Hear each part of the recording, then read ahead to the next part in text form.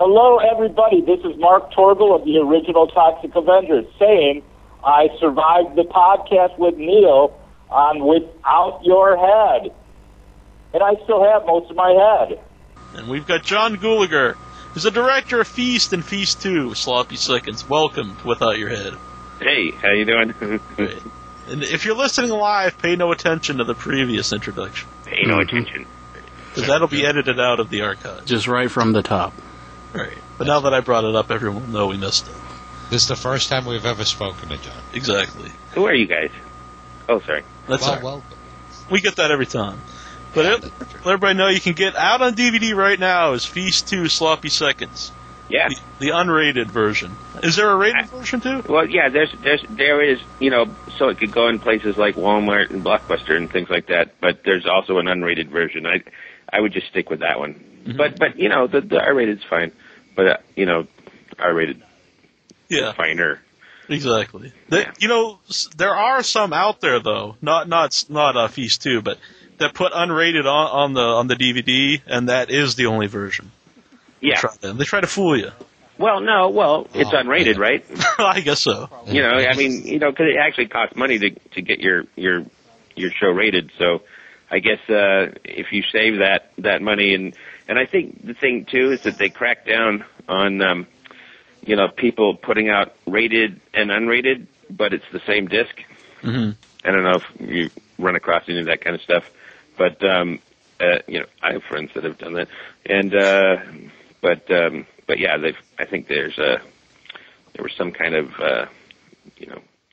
situation, so you can't do that anymore. Right. Well, what is the difference between the R-rated and the unrated? Well, I don't want to. But I would say you're pretty safe with either one. All right. As far as to tell you the truth, as far as the good stuff, it's pretty. We got away with a lot of good stuff, I think, and you're probably pretty safe. Although I would say too, if you could run across either one of them, it'd be better to run across the unrated one. Right.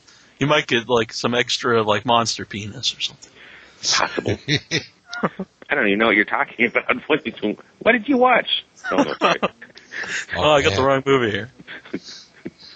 Did you keep any of the props from the movie? Speaking of.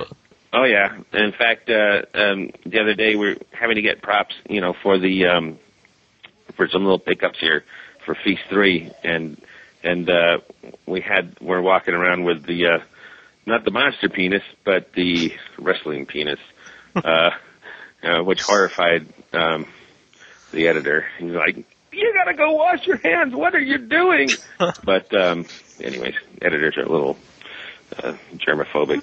Right. But yeah. Yeah, if people don't know what we're talking about here, is if you rent the movie, there's actually a luchador in the movie. Yeah, and he's rather largely endowed. Yeah. And but I'm not really sure, what the. Well, I probably shouldn't even talk about it, but what the real thing is. But I had to say that Juan, who played Lightning in the movie, only speaks Spanish, and it was his very first day when we shot his introduction to the movie, which I don't know if you remember or if you've seen it. Yeah. Involves a love scene of sorts, and there was actually a little bit more to it than what we used, and we had a translator, and it was just he didn't really know us really, and I think it was it was a pretty wild day, and it was Halloween, like a year ago. On Halloween was our very first day of shooting Feast 2, and but it was pretty wild with the everybody naked and with the prosthetic and trying to explain what to do. Yeah, it's pretty wild. I don't know if you're not. I guess you're not. I don't know if you're supposed to talk about this or not. But was there any problems getting him to do any scenes without the mask? Well, that's why we officially can't say who he is. Right. Okay. So, and because you're not supposed to take off the mask, and but he's playing a character, and he's actually an excellent actor, by the way. So if there's anyone out there that's looking for an actor, I don't care if it's a English film or a Spanish film, this guy is really good. His name is Juan Garcia, Longoria Garcia, and he, I don't know, I think he's really good, but maybe that's just me. How long, like, after the first Feast did you decide to make a sequel? Were you always like planning on making a sequel? No, I don't think anyone thought there would be a sequel to Feast, especially when we were making it. I mean, in the back of your mind, you kind of think that, and Marcus and Patrick, certainly thought it in the back of their minds, but you don't want to jinx that kind of thing. And the other thing is that it was part of the Project Greenlight thing, and we were getting a lot of flack from people when we were making it. What idiots we were, and what bad writers they were, what a stupid director I am, and that kind of stuff, because it was part of that contest. But when it came out, it didn't get a big release, but it found an audience on DVD, and it made somebody some money, or else, we wouldn't be talking about a Feast 2 or a Feast 3. Yeah. And so, just one night, someone just said, hey, you want to make Feast 2 and 3? And I was like, and Diane went, yeah, she's my gal. And so, here we are. Are you proud that, like, it found an audience outside of, like, the Project Greenlight? Oh, yeah. Well, and I've heard some wild things now since all that happened. People having cake parties and projecting it on the wall, and feast parties, and since it takes place in a beer bar, but the first one, so I'm not quite sure what they're going to do with the second one, but yeah, we're all pretty thrilled. Yeah. Because that's the best thing, that people actually watch it. Because when I saw the movie, I had never watched Project Greenlight. Okay. And I didn't even know that this movie had anything to do with it until quite a long time after I saw the movie. Yeah. And I was a big fan of Feast. Well, that's probably the best way. And then all those people that actually watched Project Greenlight, I don't know if they watched the movie or not, but they should have, because it's, it'd be like 9, weeks of build up to a joke without watching the, right. the payoff, the punchline or something. Yep. And, I love that kind of stuff. If I know somebody, I love to see their movie, that kind of thing. Yeah. And, so I figure that there would be people that, feel they know us and would have to see the movie. I mean, I would. Mm-hmm. But I was kind of reversed. I was thinking about going back and watching Project Greenlight. I could do the same thing. Now I would say don't do that, because you're giving me sweats. Little cold sweats on my forehead. Was it hard to direct your grandfather in the movie? Oh, that's my dad. Oh, your dad? I'm sorry. Yeah, it's my dad. Is the bartender. His name is Clue, and it's my brother that played Greg Swank.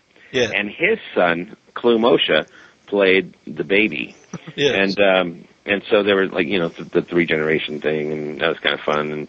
And yeah, I don't direct him much, Right. In fact, we always joke about when he walks into the room, he starts directing everybody.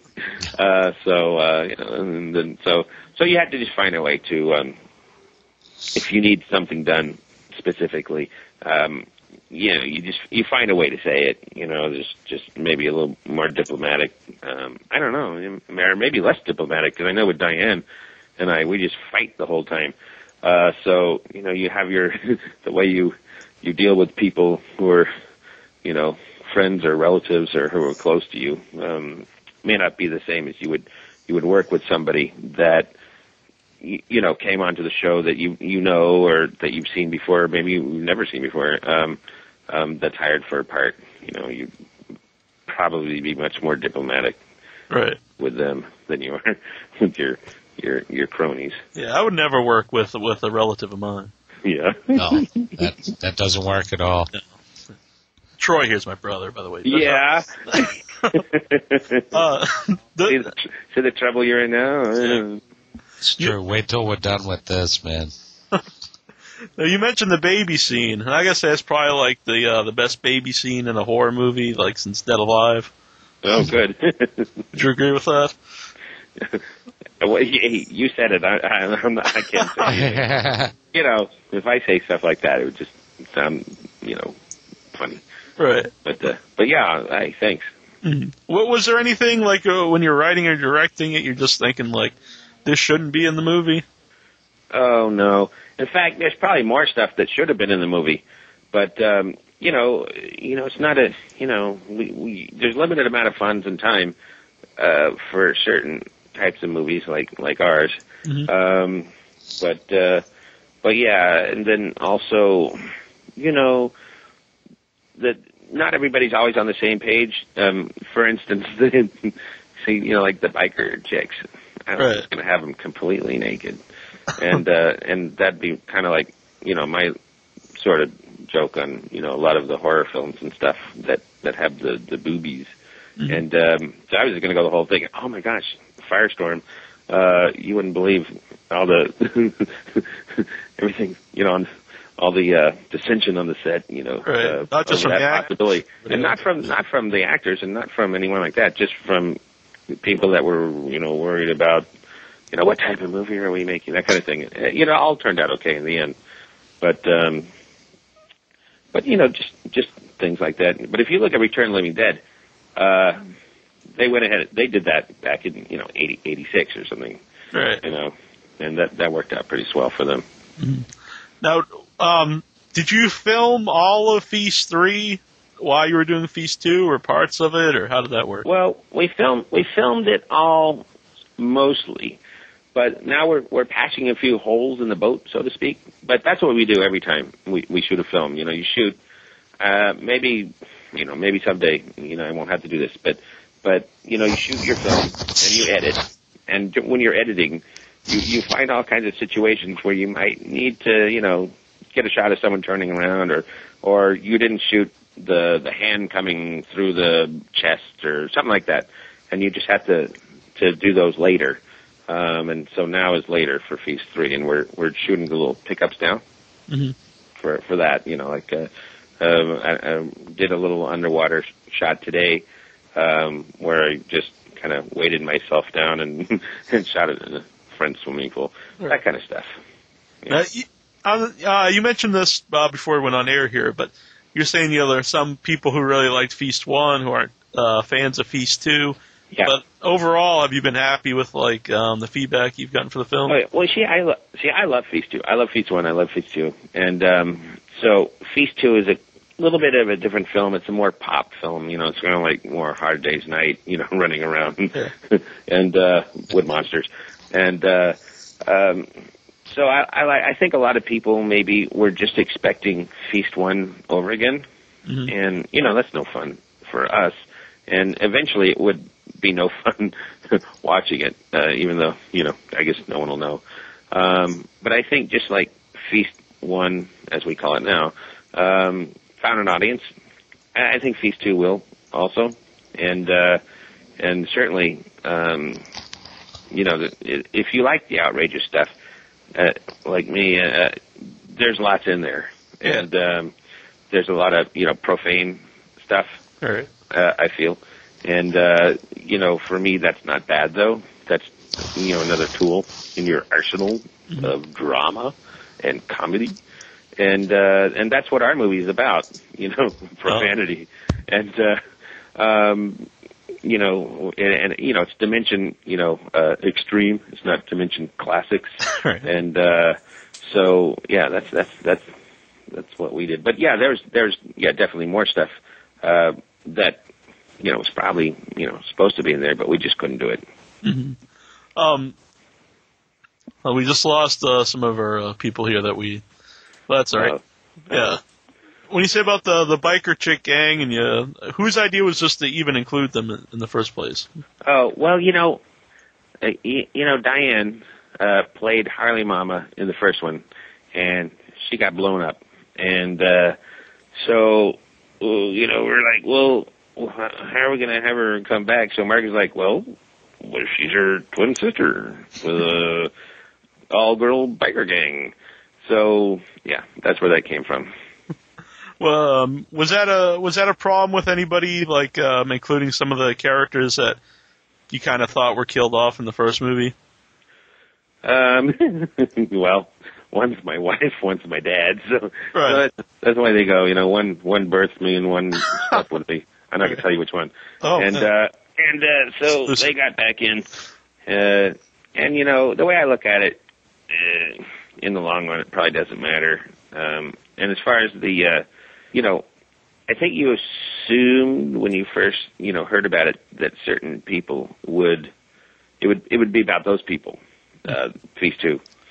But, sometimes that doesn't always work out. Everybody is working on other things for more money and, right. and, starring in movies that are, way bigger. And, basically I can go down the list, but I'm not going to because I don't have to. You guys know who's starring and coming out in things and, on TV shows and stuff. And you can't force people to be in your movie. And so you just make, the movie you can. And this is what we made in Feast 2. Yeah. And probably, it would, if everybody else had come back, it would have been more tasteful. So maybe it worked out for the best. Who knows? And maybe Feast 3. Who knows? Yeah. And but there were people that came back. Honey Pie came back. Yeah, and, that's actually one of my favorite scenes of the first movie.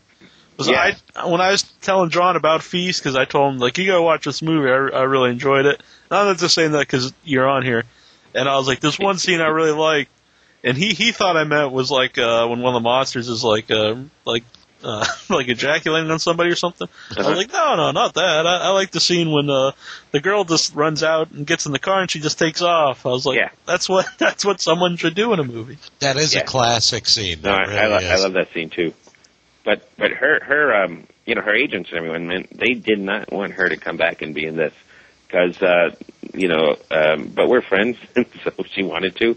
But I had to tell you that she had to go through a little bit of pain just to come back and be in the film. Forget about the pain she experienced in the film. Right. But even behind the scenes, it was painful for her, and that's kind of a bummer, Yeah. But that's those are the films we make, and not everybody likes them. But luckily she did. We have a cameo by another person that died in Feast 1. And, he wanted to come back and do something, and he's like, I'm like, well, geez, Judah, you're dead, and he goes, well, I go, well, what about a dream sequence? so there we yeah, it's an excellent scene, by the way. I like that too. It's one of my favorite parts. Yeah.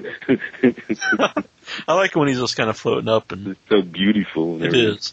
The former guest of ours too, Judah Friedlander. Yeah. Oh, really? Yeah. Cool guy. Yep. Yeah, I like Judah. Judah's great. And it's so funny because when we shot it, he's like, because we shot it pretty quick, and he's like, tomorrow I got to go back. I got to light the Christmas tree in Rockefeller Center. So there you go, from Feast 2 to lighting the Christmas tree in Rockefeller Center. Excellent. Now, was it harder or is it easier to do a monster movie that takes place mostly in daylight? Oh, well, I wish I'd had a little bit more money, but we don't hide from the fact that we're a man in a rubber suit movie, and I know some people kind of will compare it to Toxic Avenger and stuff like that. I don't actually go there, but we are a man in a rubber suit movie, and I grew up with my favorite movie when I was growing up was Creature from the Black Lagoon. And that's definitely a man in a rubber suit movie. Yeah. But he's swimming in the daytime, so there you go. And so that was good for me. And we try to have fun with it. And, some things you goof about, and sometimes you don't. And I know that some people are kind of upset over it. But then again, some of my favorite scenes, like the baby scene and stuff, take place in broad daylight. Yeah. With the monsters running around, and there's no way to get around that. Or it wouldn't have been, in my eyes, as good. Because I didn't want to hide anything there. I wanted to be really in your face. Exactly. Yeah. I'll take the rubber suit though over the CGI anytime. Yeah. Yeah. Cheap plug for us, Ben Chapman, who played the creature from Black Lagoon, is a former guest of ours, too. Listen to that. Really? Yeah, the late, great Ben Chapman. Yeah, one of the nicest guys you'll ever talk to. Boy, I had all my models and all my little plastic figures and everything. Too. Did you have the Mego toy? Did you have the Mego action figure? I don't know. And then I had was it Revell? Who made the? Oh, that was the model. Aurora. Or something? Yeah, yep, that was the model. Made all the rawhide model. The Universal monsters and stuff. Had all those, of course, and but I was never so good at painting them as my friends. Have you ever wanted to explain, or has anyone tried to get you to explain where the monsters come from the movie? Or do you think that's kind of like the? I think we tried to explain it. We did an autopsy. And that was going to exactly. That was going to explain it, but it just didn't work out. Because like in all these movies, they always something happens and at the beginning of the movie, and they will be something even not of this earth, and they will, by the time the movie's over, like 12 hours later, they will not only have autopsied the monster, they would have figured out how to feed it, made the serum, distributed it all around the world, and who knows what, and ended up victorious. And so anyway, so we took the first step and had the autopsy, and that's about as far as we got. This is a fantastic scene. You almost get like it's almost like a bukkake scene at one point during the. Well, I don't even think it's almost like one. All right. What's a bukkake? As if I didn't want to see this movie as it was. Now I definitely have. I'll let you borrow it. Well, you got to buy your own. You can't be borrowing mine. All right. I don't even know what a bukkake is. I don't know. Is that like a burger or something? I think so. There's a giant eyeball. I don't even know why that would be there, but it works. Well, there you go. You never know it if they didn't have the autopsy. Right. So. You mentioned about Honey Pie and the scene with the bartender. I don't know if you mentioned it or not, but on the commentary you say that they actually wanted to take that even further. Was it any specific ideas they had? Well, I just remember, I would go out to eat with these guys, and we would go eat this noodle soup called pho, and some different things like that here in Los Angeles, and or we went to this Korean barbecue one day, I remember, and she and my dad are talking, and I actually heard her mention this recently in an interview, or else I probably wouldn't say it, but she's going, yeah, and Clue, his whole thing is I'm going to punch you in the vagina. So I don't really know what that would even have done, but I think they had this idea that they would even make it not raunchier, but just more vicious. Right. Now, it is a comedy of sorts. Sometimes we flip around a bit, but when he's beating her up and it just goes on and on, it's pretty funny. Yeah. And it goes so over the top with the sound and everything like this. I mean, it's just if you shot in a dramatic film, I'm thinking of American History X when the curb stomp. The curb stomp. Maybe it wasn't so funny, at least to me. I'm sure there's people out there that roll over, double gut, laughing. But it's kind of the same thing in a way. We sort of have a thing like that, I guess. But our version is it's like you stomp and stomp and stomp. It becomes kind of funny to me. Mm-hmm. And I don't know what you thought, but yeah, I don't want to give it totally away, but too late. But yeah, that's our version. That's our brand of comedy. Mm-hmm. I don't know if it was Adam Green. It was a guest we had on once, and they said that actually when they made him cut some of the gore out of the movie, it actually made it even worse. And that's kind of if you would cut that scene down, it'd actually make it just a regular fight. Right. Yeah. Yeah, he's really beating up this defenseless woman. Yeah, no. What they do is they'll make you. And I know Adam and Joe Lynch and all those guys. They're really great. They'll make you shorten it, and it is the over the top part that makes it funny, like too much blood or too much beating or something that just goes on and on and on, clonk clonk clonk. Right. They'll say, it's too much, make it shorter, and then they'll actually, become serious. Yeah. I will say, though, that I have noticed, because ours is an out-and-out comedy, they actually give us a little more leeway, I think. And I know that this will disturb a lot of my friends who have huge battles with the MPAA.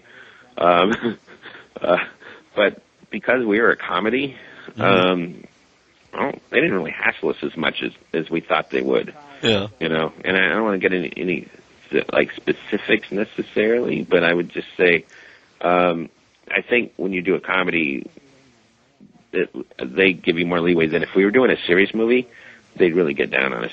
Mm-hmm. And I think that's kind of funny. It's like backwards from what I would think in a way. Right. Plus, you think the success I think things should be really bad. You know, like if you made a movie, like say American History X and something, you know, when you make a movie that's about something serious and there's a serious crime and it's violent, I think the audience should really feel it. I think they should get queasy. I think that you know, their anus should pucker up. Whatever happens when you experience something that just is a little shocking. And right. I think it should be bad, you know. That's anyway. Mm-hmm. Next film.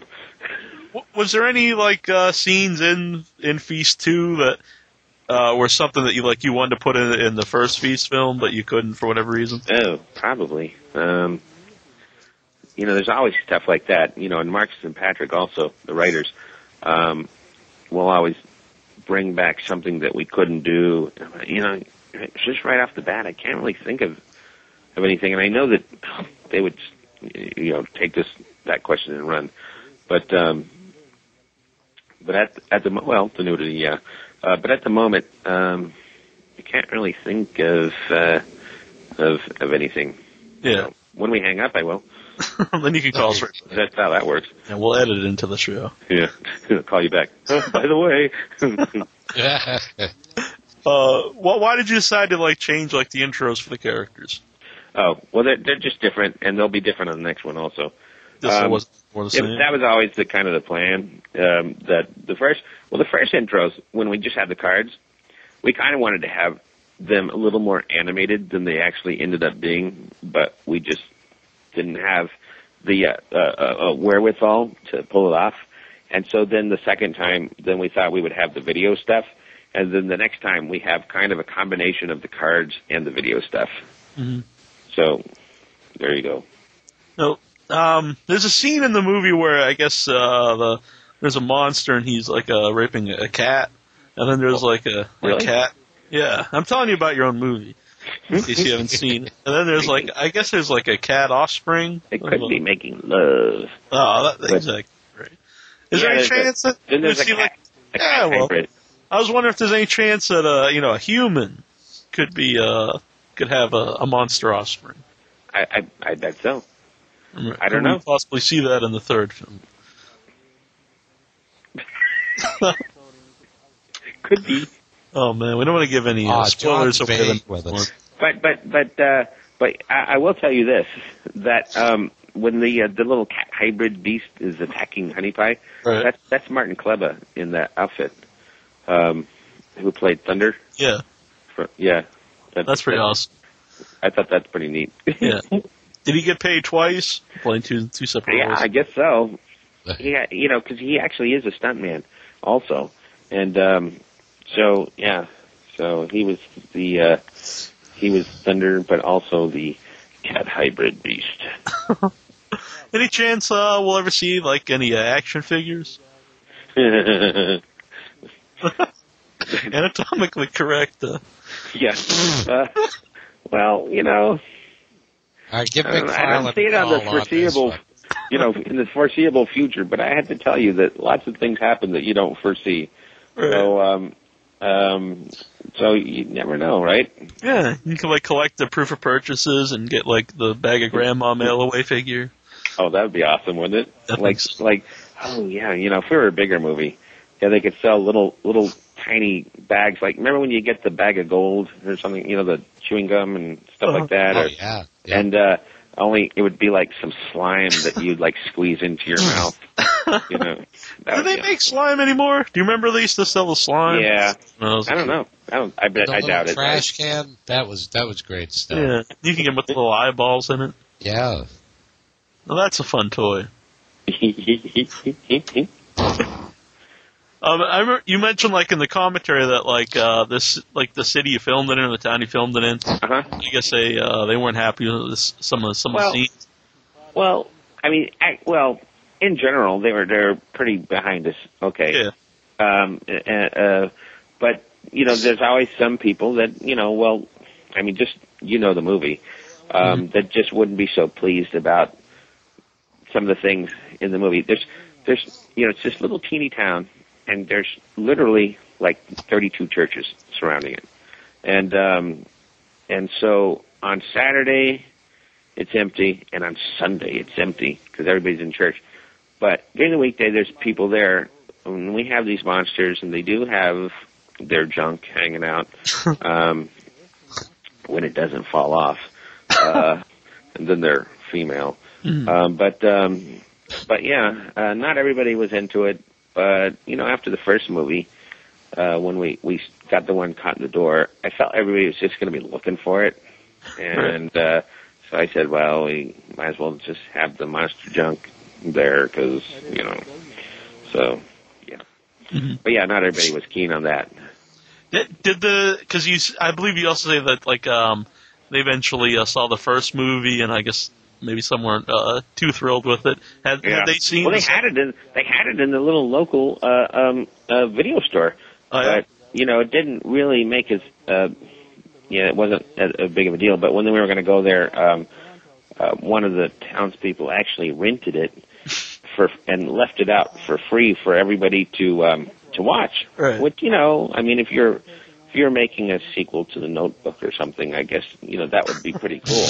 Right. That no, you know what I'm saying? Like, but because it's a sequel to a horror film, and then, many people there would try to just, no matter what it was, probably be against, right. us. Not everybody was for it, but a lot of people were. A lot of people were cool, and it's certainly something that a lot of folks will remember for a long time, I think. Do you know if they got to see this one? Oh, well, it's everywhere now. Yeah, but I mean, I don't know if they had a big get-together. Like, let's go see the movie that was made. Yeah, I don't know. I bet it's, well, who knows? You just don't know how people are going to take it, whether they're going to be like, hey, all right, or ban it, But no, we went, I mean, just the way you do anywhere, we went and talked to the city council and everything like that to get permission to film there. Mm-hmm. So more people were with us than against us, I'd say. Yeah. Or you probably wouldn't have been able to film there. Mm-hmm. So, yeah. I know it was great barbecue, by the way. What was that? There was great barbecue. Oh, I'd be over there. From a little gas station. That was just, We're all about the barbecue here. Oh, yeah. Yeah. Like, whoa. Anyway. You mentioned in the commentary, there's mention that someone actually threw up during the movie. Oh, yeah. Yeah. Was there anything that you, like, during while you're filming it, like, actually made you feel kind of ill? Me? No, nothing makes me feel. Oh wait, what? Something happened the other day. I actually was doing something or watching something, but I can't really think what it is now. But yeah, no, making the movie and all that. No, nothing. It's because for us it's all fake. It's methacellulose and pumped through a pump with color and I mean, the grosser it is, or the more real it looks, or silly, whatever. The bigger thrill you get, when you're doing it. So, yeah, no, nothing made me sick. But there were people with queasy stomachs, during the grandma barf scene, someone was watching it at the little monitor and just went. Do you take that as like a compliment? I've done my stuff well. How can you not? I'd put it on like the DVD. not the film. I mean, feature. like right under 2 thumbs up. Made me puke.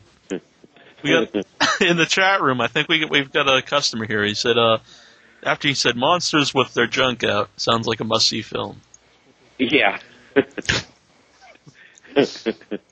I gotta tell you though, with creatures with their junk hanging out, when we went to see at the Boston Museum of Science, they had when the Lord of the Rings came out, they had like all the film props and everything there, and they have like life-size like replicas of certain things, and one was a troll, and you're standing there next to like a 10-foot troll, and he's got all his stuff hanging out. Yeah. So I know. No one you complained about that, right? With it. Yeah, it's like, hey, it's me, the troll's beanbag right here. Cool, man. Well, there you go. No one's going to call him a troll anymore.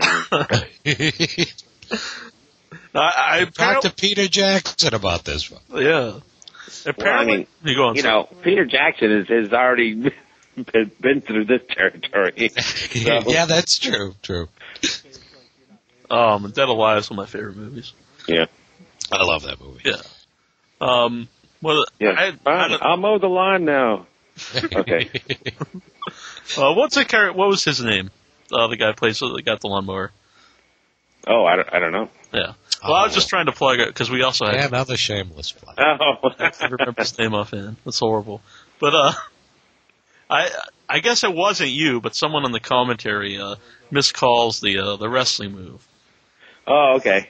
All right, just to clear that up, it's actually the camel clutch, but they did get the Iron Sheik correct. The camel toe? What? The camel clutch.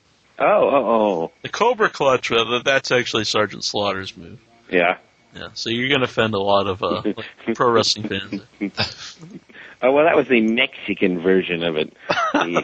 So they call it something different down there. Yeah. I understand. Dun, dun, dun, dun, dun. And you got to let everybody know too. You got to. I don't want to spoil the whole movie, but you got to stay for the credits. And I do think that was really well done. Yeah. Hey, how can you not stay for the little floaty ants? Anyways, well, I don't want to give anything away, but actually, when I was watching it, and I thought I missed the ending because it kind of ends abruptly. And so I was rewinding it, and I didn't even notice until I started rewinding it that the blood was like coming out of the woman's mouth or the side of her face. But then you noticed on the rewind because it was actually flowing up. Yeah, but yeah. Well, I always thought everybody would just, when the Indian came, everybody would be like, what, and then we were watching like all these movies like what was it, No Country for Old Men, and it's like for a while. All these movies came out with like wacky endings too, and I'm like, well, okay, maybe it won't be. Maybe people won't think it's so weird. But I guess people it upsets people a lot, and a lot of people think it's like we're forced to do that or something. But to me, no. I just wanted to do that. I don't want to give it all away, but yeah, I just wanted it to end that way and kind of abruptly, and I like when things just start and stop, and they don't have that complete literary rhyme and reason for doing it. Mm-hmm. Like oh yeah, I'm watching a movie, everything's going to tie up nice and neat, and I think maybe sometimes in the horror genre they get a little too obsessed also with tying things up and having a resolution, and I'm never quite into that. Right. Yeah, I'm down with that. It's kind of like you don't always need to know like why the killer is the killer. He can just be an evil killer. Yeah. You don't need to know what happened to him. And besides, every time they kill the killer, and if it makes money, that killer's going to come back anyway. So that's true. Yeah, we don't have to know he was like an abused child. He's just a killer. That's all we need to know. Astro, do you have a question? What are some of the favorite directors of yours that have influenced you to make Feast? Oh, well, there's it's like one of those questions like, what is your favorite film? There's just probably so many, but of course, see, I dig all these like old European guys, like Cocteau and Fellini and Bergman and all that, and then the Americans, of course, I like Kubrick and Scorsese and Coppola. I'm like from that 70s kind of thing, and then of course like John Carpenter and like The Thing. Okay, people always are asking me about remakes and stuff. Yeah, I think The Thing is like one of my favorite movies of all time, and it's a remake, so it's like way better than the original. Cape Fear. Don't know about that one. John, we lost on here, but he always argues with me about that. I actually prefer the remake, and he says the original is a much better film. Well, but see, I love Taxi Driver, I love Raging Bull, but Cape Fear. Okay, so this is the deal about Cape Fear, and I love the Mitchum, and the original one there, and that one, and that alligator deal. Okay, so but Cape Fear, they do the was it the thumb in Juliette Lewis's mouth, right? Right. Well, I mean, don't you just assume that at the end of the movie she's going to bite something else off for the big climax, so to speak? Right. I mean, wouldn't that have been awesome? Tying that into. Oh well, never mind. Right. I guess not. Well, if you get to film the sequel to the remake, yes. Then we know where that's going. Then exactly. But anyway, deep down inside though, we love all Scorsese, so that's okay. Oh yeah, that's not really going on a limb though. Like I like Martin Scorsese. Yeah, it's like really. Yeah, that's true. That's like wow, that's very odd. That Hitchcock wasn't bad either. Yeah, right. Although I just watched Marnie, and it's pretty goofy. So watch that on the Netflix, and the red. But maybe not. That's kind of like with Mitchum. Like Night of the Hunter isn't one of my favorite movies. Yeah, Lawton, Charles Lawton. It was like, I guess it's the only movie he directed. But oh really? I didn't know that. But Night of the Hunter is pretty great. And but Lawton, okay, so that's another movie I really liked a lot. It was Hunchback of Notre Dame, the one that he did, and I love the Lon Chaney, but I really like the Lawton version. But he would have evidently the makeup man. It's one of the Westmores, and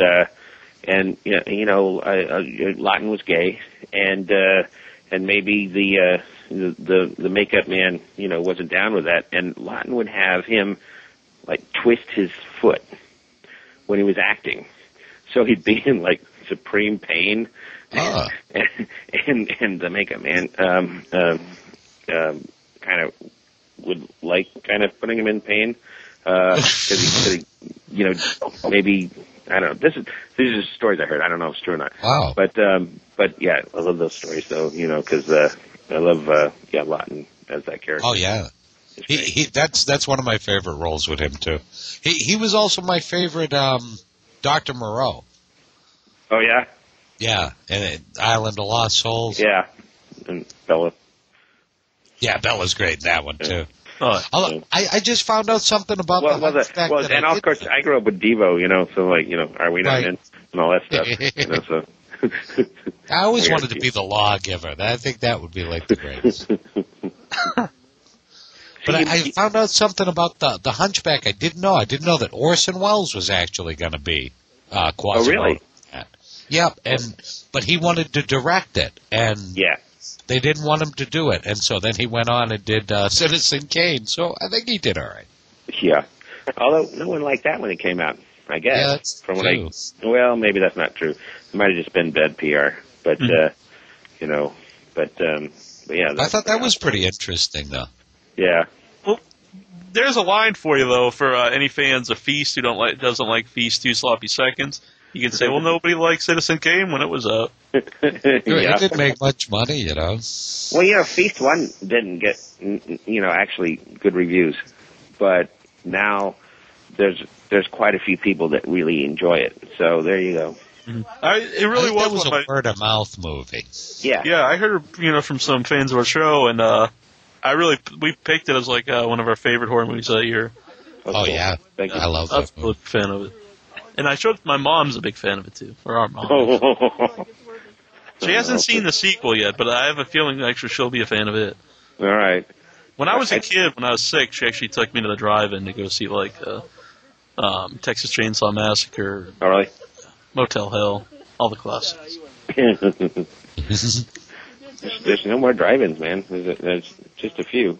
Yeah, there's none around You guys here. have any around there? Oh, I wish we did. Yeah. I met a guy that bought one in Texas the other night. I was at this place called the New Beverly Theaters, which is here in Los Angeles, and a guy was there, and he bought a drive-in movie theater. I thought that's so cool. You know? There was somebody here that they tried to do a theater where they would show older movies, and it took them a long time to get all set up, but it like closed right away because nobody went there. It was like a great idea, but there's just I think people. You just have to have some bucks that you could just spend and lose. Like if you had a successful career making movies or something, and you just wanted to do it, and you knew you were going to lose money. Kind of a labor of love thing. Yeah, you just, do it. I know that everybody always says that. It's not as easily done as said, but that would be awesome to someday have a movie theater. I just bought a photo booth, which I always wanted to do, and I just have to get it down here now. But it's from the 40s. Oh, that's cool. Yeah, it's in Northern California though. I can't get it here yet, but it's like the kind with the rounded ends. Not the square one, and it's black and white, of course, dip and dunk. I've always wanted one, and so I just finally bought one. I found one, bought it. No, I had to get it here. Do you have like a big collection of anything? Like, do you keep a lot of stuff from the movies or anything? Not really. Like I was going to say, like, even stuff from the first movie, I've ended up having to recycle in these movies and kind of destroy. My house is a complete mess. It's just, it's a mess. And now that I'm doing these movies, Feast 2 and 3, where I'm working, this production house is a complete mess, and all I can think is like, well, when Feast 3 is over, they're going to want me to take all my stuff back home, because I have instruments, I have guitars and keyboards and cameras and dollies and crap just everywhere. And right now they're kind of tolerating it, but it's going to be bad when I have to take it back home. I hate moving. Right. Is there any like, if you ever go to conventions or anything like that, does any like fans or anybody like have their own ideas where like the monsters originated from that? Oh well, yeah. Like interested you? But that's okay, Like I mean, we don't really say. Although Gary Tunnicliffe, who made the first monsters, he had an idea where they came from, and I think we all have an idea where they come from, and I think there's always that thing of like we should tell, but then I don't know. Yeah, they blame me. I guess I'm always the one that goes, like, well, no, we shouldn't tell because that's what they always do, in these movies, and so I don't know. All right. I guess that's just the nature of these movies. And, yeah. And there's many other movies where they tell and have backstories and get really specific and maybe this one doesn't. Did you guys see Cloverfield? Yeah, that's what I was just thinking about because there's no explanation to. Well, there is actually. There is an explanation in Cloverfield. Well, there's something that happens in the very last sequence. Did you watch that? I've seen the movie. Well, there's something that happens. I guess because I can say it now because most everybody's seen it probably, and I thought it was pretty good. I actually didn't go see it right away when it came out. Yeah, I saw it at the theater. Maybe it's a little jealous, but I actually thought it was like one of the better horror movies. Certainly, it was a monster movie, which was kind of cool. Yeah, I enjoyed it once the monsters came. Before that, I was like, man, I hope monsters come and kill all these people. But if you watched the last piece where the little video comes back on, of like they're on the carousel, maybe at Coney Island or wherever they are. Yeah. There's something that happens in the back. Oh man, I'm gonna have to. I have it on DVD. I'm gonna have to go check it. So now you're gonna have to watch it. Yeah. I actually think probably the scariest scene in that movie is when they turn on the lights on the camera and there's all the little monsters that are when they're down the tunnel. Yeah. I love the little critters. The little critters were cool. Yeah, that's actually really scary. I wanted to like that movie, but I just there was something about it I just couldn't get into it. Yeah. It was such a big movie. It was that they actually made such a big movie that was in certain ways modern, but certain ways so old fashioned. Like the Godzilla movies and stuff. And right. it was just, they actually kind of went for it somehow. With these huge giant effects and buildings and falling over and so, I don't know. I was just kind of surprised, like the host. I like the host also. I love the host. The host was awesome. I love that movie. And I love that the whole family aspect of it, with the they're just just nothing went right and the goofy.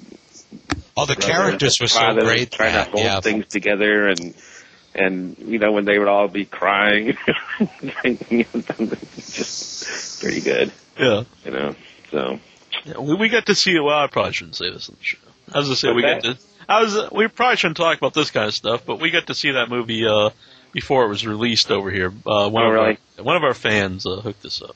I was sure to buy the DVD when it came out. Yeah. We do not condone such behavior. Is there any lines from Feast 2 or Feast, the original Feast, that like people really remember that you didn't really think about while you were writing it or directing it? Oh gosh, now you got to put me on the spot again. I don't know. I will say this, that when you make a few movies like this, you're always saying lines from the movie. Like you don't mean to, but you'll say a line that kind of reminds you of a line that's in the film because you've heard it so many times, and you'll just go right into that line. But that happens just like every day.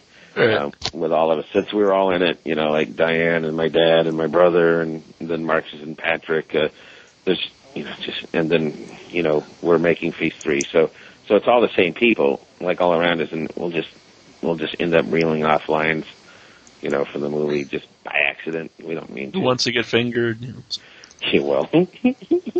I actually heard someone say that the other day from the film, and it really shocked me.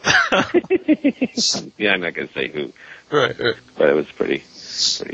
Yeah, you sure it was from the film, or they were just? Well, they were referencing the film, but it was just I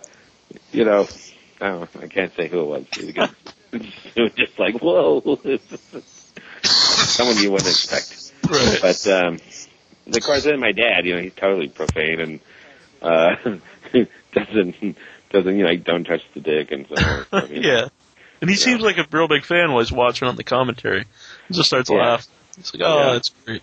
Yeah, he was just watching the movie. He was sitting there, and what was really funny is that I got mad about something, so I stopped talking halfway through the commentary. And I don't know if you noticed that or not. But there is a part that just goes quiet. Black. I haven't really listened to it to see what they did, because it was kind of, I probably shouldn't have done that, but hey, these films, they all mean a lot to us, and it just comes out weird sometimes. Right. I take it your nephew hasn't seen his performance yet? Not yet. Mm-hmm. But someday we always postulate what it'll be like when he watches it, like cool or wow or like, oh no, or No wonder I'm in therapy. Yeah. But we're showbiz people, that's what we do. If we were trapeze, eventually he would be up on the trapeze, and that's what we do, Yeah. Well, I want to don't look at it like it's a bad thing or to kill your nephew or something. Now that's a great quote right there. I think so. We'll put that right up on the website. Yes. Well, tell everybody go get Feast 2 Sloppy Seconds, get the unrated, or you can only find the rated. You get the or get them both.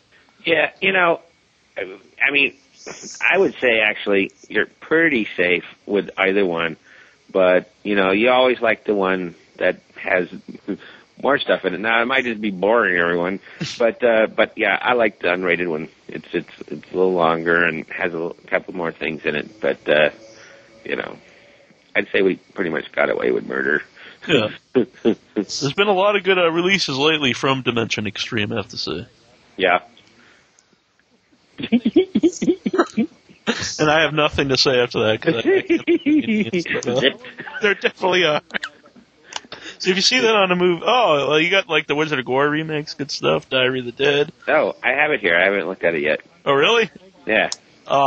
Crispin Glover. Well, he lives up the street from me, but I don't know him. Yeah. And one day we were I saw him at a local little Mexican restaurant. I had a couple of margaritas, and I went, "Hey, man!" like the typical stupid, fan drunk dude. Yeah.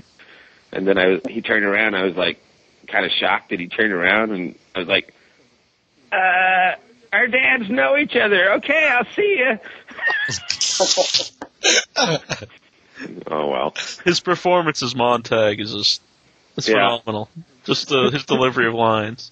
Well, now, what about the gore in that one? What did they do? What kind of stuff? I mean, because the original is just so. It's so bizarre, but yeah, it's so bizarre, but it's so kind of like. Well, okay, so we were talking about the neat special effects in Cloverfield that are if you're going to go like that digital thing and whatnot, and then if you wanted to find that opposite film, you'd probably go to something like The Wizard of Gore, Right. I'll say it in a minute, but how did you think, how did they approach it in this one? Did they keep it there? Did they... There's a lot of gore. Yeah, it's a lot cleaner, a lot spiffier. Yeah. There's a lot of digital effects. It's not like hokey like the first one. I saw that. I watched that with a completely full theater too. When I was at the time, it's pretty wild. Yeah, I'm a big fan. And then Crispin Glover has a big cod piece, which is very interesting. I seem to always notice it's involved in the movies. Watch. And that's kind of like where you guys are. Right? Well, it's legal here, and we're in Massachusetts. Yeah, the Cape Cod. Thereabouts. Have you been to Cape Cod? Yes, I have. Oh, okay. Yeah, I used to live in New York, and but I'd never been to Cape Cod, and I'm one of those guys that just quite didn't get it. So Diane and I went to Cape Cod. We thought we were going to actually go to a little fishing village, and it was just like, New York North. So we lived in the village, and it was just like we saw everybody from down there, and actually went to the movie theater that's there, and saw Seven Beauties and Swept Away double bill. So it was like the art house. What is the main city up there? You mean are you talking about Provincetown, P-Town? Yeah. I live in a completely different area. I live in Sandwich, and actually we didn't have a movie theater until a few years ago, and they never showed an R-rated movie until Jackass 2. I guess they were like, this fine. Well, there you go. If you're gonna go, you might as well. We have to show. Exactly. Well, Marcus, the writer, one of the writers, used to be a projectionist in his small town, and in Illinois, I guess. And but it's just a very, very small town, and he was the projectionist at the movie theater, and now everybody's renting his DVD, and he actually showed the movie Feast, at his theater where he worked, when it came out. That's pretty neat. Mm-hmm. Yeah, that's cool. I like that. Actually, where I live, there's no McDonald's, there's no fast food restaurants. Yeah. Is it like one of the areas that we would have gone by on the train? Yeah, because the train goes through here. Yeah. Okay. Because actually, it turned out to be a pretty fun little trip. At first, we were in the midst of fighting, so we had to fight for a couple of days, and then it was a great time. And I never had a lobster before. Oh, and, really? And it was a while back, and I have to say it was pretty good. That's good stuff. You can walk but around. I've never had one like that since then. They spoil you. Just there, yeah. Uh-huh. It was just pretty amazing. You could basically walk around Cape Cod and like shake a tree, and lobsters will fall out. That's kind of scary. That's my next film. I better keep quiet. Everybody's stealing my good ideas. Lobsters falling from trees. A couple years ago, I said on the show, I don't want to see a slasher movie. I want to see a smasher film with a guy killing people with like a giant meat tenderizer. And then I watched The Meat Train, and here's a guy with a meat tenderizer. Yeah. Oh, have you seen that yet? Yeah, I did. And? What did you say? Because I haven't seen it. I enjoy it, but it seems like a big part of the middle is just kind of like they're just kind of walking around. Yeah. It seems like it's a good idea, and then I didn't know this until I think the other week someone told me that like the story is like a 15-page short story, and it really makes sense because like it starts out good and like the end's kind of cool, but like there's just seems like they didn't know what to do like in the middle of the because it made for a good trailer, didn't it? Yeah, it makes right. Well, anyway, it's going to play here at a movie theater for like 2 nights, so I'm going to try to get in to see it, and if I'm not working, it's definitely worth seeing. Yeah, it's better than a lot of movies that are out there. So don't tell me the ending. I won't tell you, even though I probably blab too much about our movie. Yeah, we totally spoiled the movie, but still go and buy it. But still, if you're in the spirit of things, it's like watching The Evil Dead. Really, Evil Dead 1, the first one, kind of as Wizard of Gore, it probably isn't really made very well, and a lot of stuff is probably pretty awful. But if you're in the spirit of it, like the roller coaster part of it, it's a pretty fun ride, And it adds to the movie. That's why I can never understood why. I know they're talking about remaking it, and I think it would just like take away everything that's like fun about the movie. Well, you can't go home again, so they can't make that movie again. Mm-hmm. So it'll be interesting to see where they go. Hopefully it won't just be like generic. Mm-hmm. But I recommend Wizard of Gore. So a lot of it's good, but just the Christopher. What's his name? Montag. We'll just say Montag. It's just tremendous. I do some lines, but I couldn't do the man justice. Yeah. I just wanted to bring up about the Midnight Meat Train. I don't want to spoil the ending, but there's actually some monsters at the end of it, and I thought they looked very similar to the monsters in Feast. Oh. Lawsuit. No. Just took the words right out of my mouth. No, that's okay. Well, monsters are kind of, every now and then something will be different, but a lot of times it's just stuff that, scared you maybe when you were younger, like lots of teeth, or, Right. Because, like our monster's kind of chunky, and I know that my friend Kirk here, who's editing Feast 3, like the skinny monsters, like to him, those are scary, like the spindly monsters. So, it's always, but that's, each movie has a different, body type, monster, whatever. Did you design, was the look of the monster, was that your idea? No, it's mostly, you sort of, you say certain things, but then Gary Chernacliff, I don't know if you know him, he's a he did a lot of Hellraiser movies and just all kinds of stuff. He's pretty great. He's a crazy Englishman. He did it. He made the monster and designed it, and also, and then one of the people that works for him, Mike Reagan, was basically the main monster in the suit, and it was the monster in Feast 1 and the main monster in Feast 2.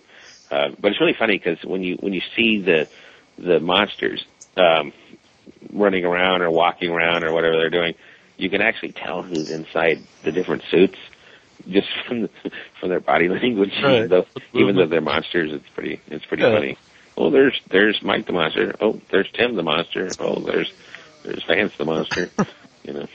Did you want them to all act a little differently? So like it did seem like they were different. Oh, I don't know. Make yourself seem smart and say, "Yeah, I told." They just acted like monsters. Right. Monsters are grumpy, by the way. They are. Yeah.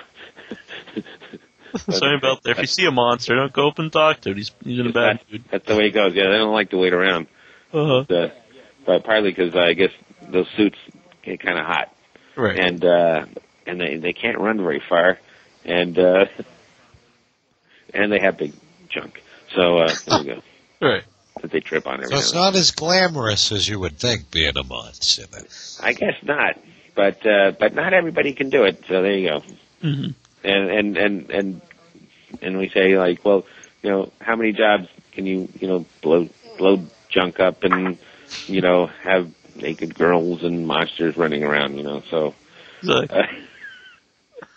I think if you're ever thinking of something to maybe put up on eBay, or if you're at one of the conventions, I think like a signed monster schlong would. Yes, monster junk with monster junk with huevos. Home huevos. Excellent. Well, in the next one, we actually have a monster jump over the camera, and his huevos hit the lens and knocks the camera up into position to see something else that we need to see in the scene. So, you can imagine me like having to explain that to everyone. But we actually do it. I don't know if anyone will actually even realize that that's what it is, but there's actually a little sound like boom. You didn't see any of that in Cloverfield. Yeah, no. That guy should have been knocking over buildings with his. His big.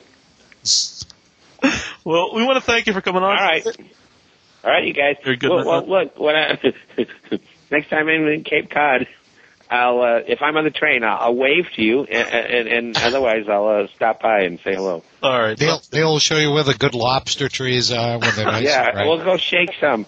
Yep. We'll go shake some down. Are they cooked? No, you got to cook them yourself. But seriously, right now you can get them for like $5 a pound. It's like they're crazy cheap right now. Yep. Now, when I was growing up, it's in the 70s. That's my age range.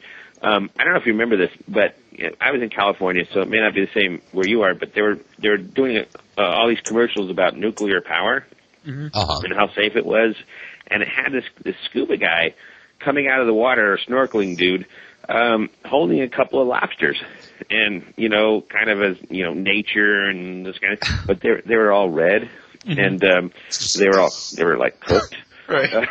But they didn't really realize that, I guess, because they turn red when you cook them. Yeah. Pre-cooked lobsters. That's pretty sweet. Yeah, we got to get some nuclear power here. But he was talking to the camera and everything. Anyway, we just always thought that was pretty wild. That's awesome. But then I didn't actually have a lobster till years later when I came to your neck of the woods. Mm-hmm. All right. I was going to ask Troy where would you recommend John would get a lobster?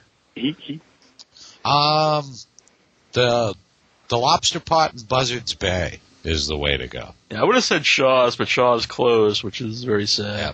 Or Captain Scott's and Sandwich. That's a good place. They closed down this historic seafood place that had a big tugboat, and people would go and get their picture taken.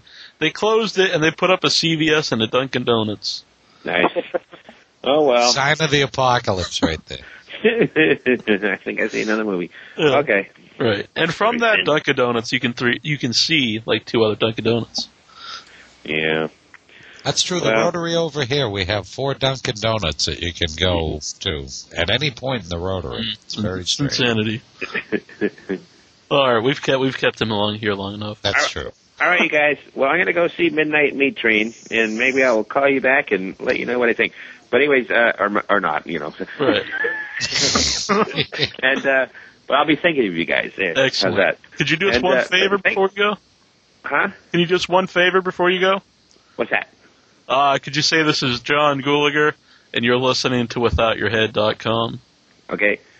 Well, you ready? Yeah. I don't know how great this is going to sound, but this is John Gulager, and you're listening to withoutyourhead.com. Excellent. That was perfect. And what were you saying before I interrupted you? I have no idea. All right. We rambled a lot on this show today. Yeah. But I'm going to go shoot some more monsters tomorrow, and hopefully one will wave to you if you go see Feast 3. So It'll be the without your head wave. Right. Yeah. And, by the way, it's not up on the site yet, but Troy did draw your caricature. We do caricatures of all the guests. Oh, really? Yeah, I'll email that to you when I have it up on the site. It's going to look like a telephone? It is. It's just a telephone. It is. I had to search long and hard to find a picture of you. Exactly. Well, now I'm going to go out. I'm not going to find a lobster, but I'm going to go out and find a donut now. You guys made me want a donut. So man. There you go. All right, well, thanks a lot. All right. Thanks, man. It's been great. Bye. See ya. This is Kyle Gass of Tenacious D. You're listening to Without Your Head.